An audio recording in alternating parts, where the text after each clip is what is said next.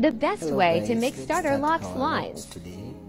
So when you're locking, the first line is done.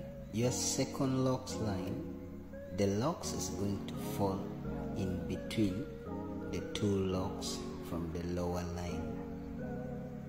You understand? Like the way you're seeing me doing, your locks will fall in the middle of the two locks on the first line, actually the lower line.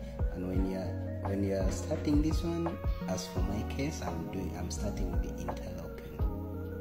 Then I will finish the rest of the body with the crocheting.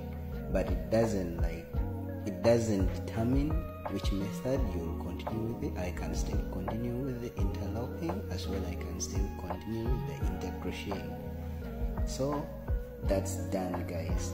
See that part I was pointing? That's already like it's interlocked already. It's a ready dreads now. So you can see this one, another one again.